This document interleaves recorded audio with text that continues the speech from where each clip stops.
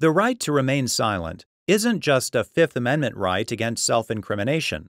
As Pacific Gas and Electric Company versus Public Utilities Commission of California illustrates, the First Amendment also affords a right to keep silent as part of free speech. Pacific Gas and Electric, a privately owned utility company, created and mailed a newsletter to customers inside its monthly billing envelopes. 4 times each year, the Public Utilities Commission of California ordered Pacific to replace its own newsletter with content from Toward Utility Rate Normalization, or TURN, an advocacy group that regularly assisted the Commission in setting utility rates and creating regulations. The order didn't prescribe the content that TURN could discuss, except that TURN had to include a disclaimer that its views weren't endorsed by Pacific.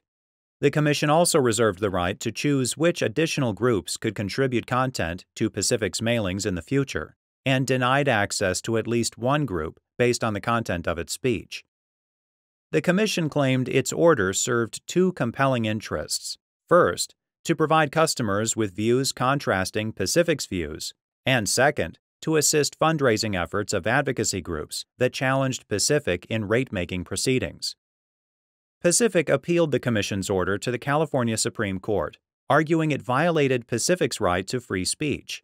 But the California Supreme Court declined to review, so Pacific appealed to the United States Supreme Court.